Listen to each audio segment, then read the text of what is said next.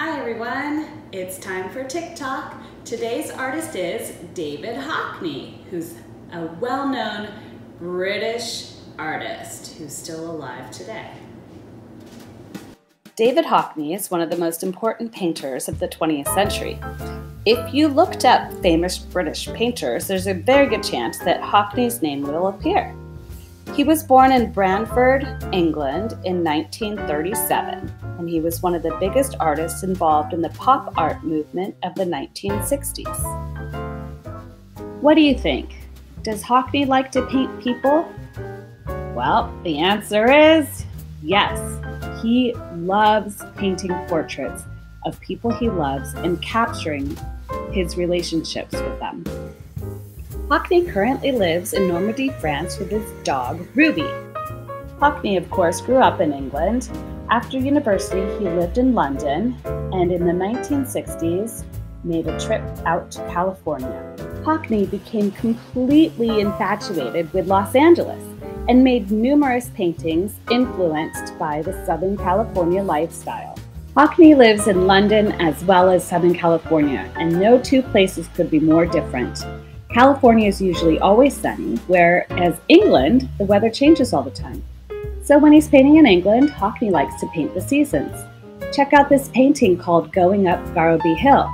He's painted this canvas of a landscape in Yorkshire where he grew up. There are lots of different colors. Why do you think this is?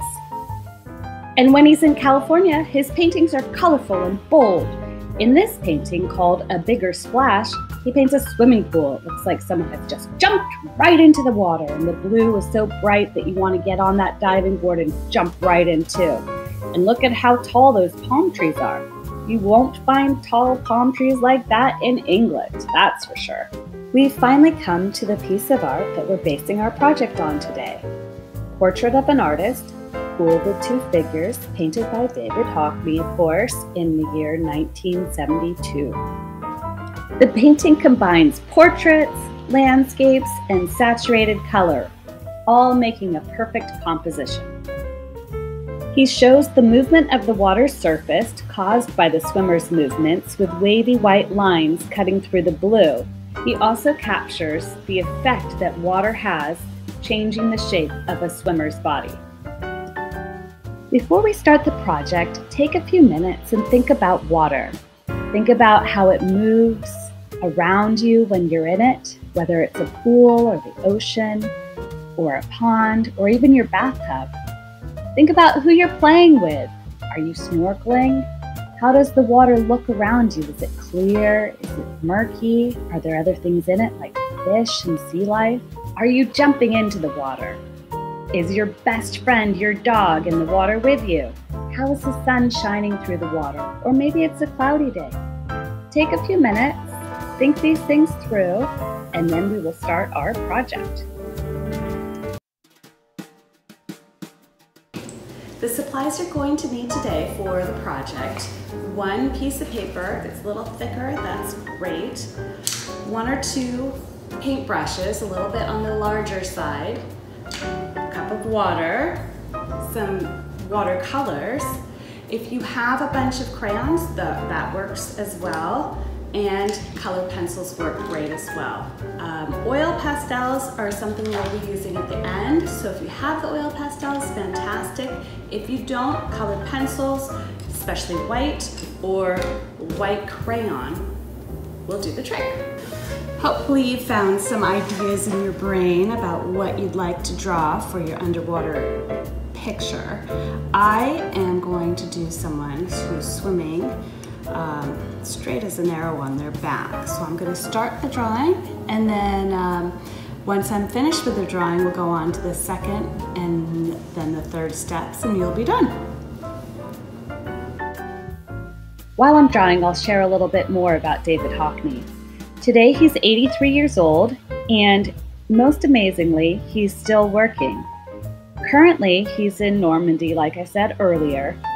He has been painting on an iPad ever since they came out, and at the end of this video, I have shared a bunch of his newest works of art that he started this March 2020. And one of my favorite quotes of his goes a little bit something like this. It says, I like to live in the now. That's all there is. Now, actually.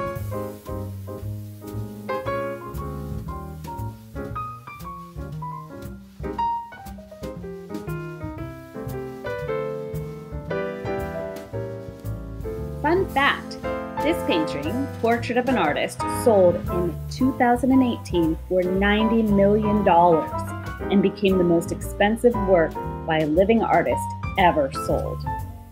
Can you believe it?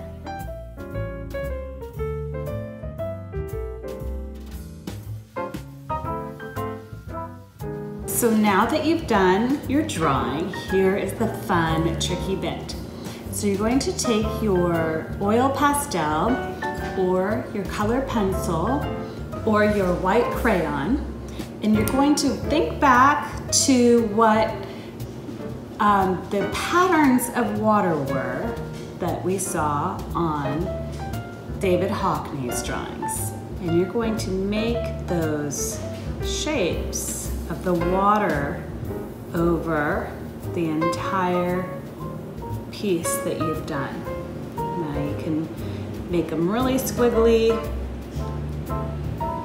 jagged. Just think about how it was laid out in the photos that we've seen, the paintings we've seen, and also, you know, just from all those videos that we've seen as well. We're just going to go over the whole thing. And you can't really see it. It's kind of boring. You can't see any of it. Maybe at a certain angle. Here's where it gets really fun. Now you take your paintbrush and get it wet. Dry it off a little bit, and then go for your blue watercolor. And I'm going to start at the top. You can start wherever. I'm just gonna go over the entire piece. I'm gonna get some more blue, a little more water, a little more pigment. I'm gonna go over the whole thing. And as you go over it, it's the coolest thing. All of a sudden, all those crayons or oil pastel lines or water or color pencil lines start showing up. I'm just gonna add a little bit more pigment to some of these areas. And true to watercolor, you know, it's not all the same tone across the entire page. And this is why it's really important that you color your entire figure or anything that's on the page that you don't want to be turning blue, because the color pencil that you've drawn with actually will repel the water and repel the watercolor so that the pigment doesn't go on top of your person all the way through. And that's it. And then you let it dry. Here is the second technique I was talking about. What you'd like to do if you don't have watercolor is find a piece of colored paper, blue preferably, draw your figure, color it in with color pencil or crayon, and you want to make sure you really fill it in so the color blue doesn't come through too much. And then to get the watercolor effect, you just take your white color pencil or crayon and do your lines like this. And so you'll just keep doing that as you see fit. And that's how you make a different type. Here are some finished projects for you to take a look at.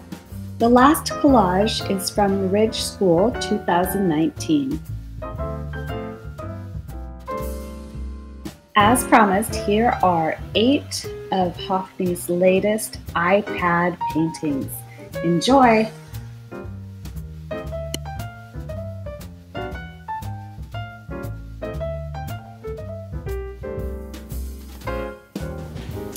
Well, that's it for today. Thank you so much for joining today's TikTok lesson, learning all about David Hockney.